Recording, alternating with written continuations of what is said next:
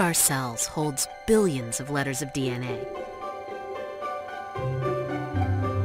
Within this code are tens of thousands of genes that together make up the instructions for building a person.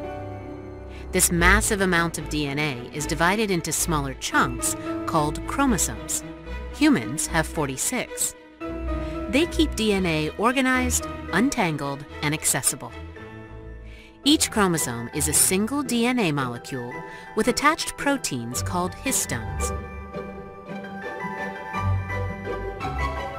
When a cell gets ready to divide, it first copies all of its DNA. Then, the chromosomes change form. They condense.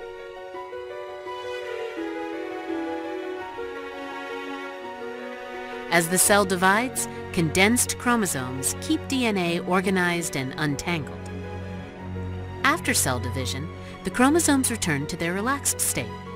This way, their genes are more accessible.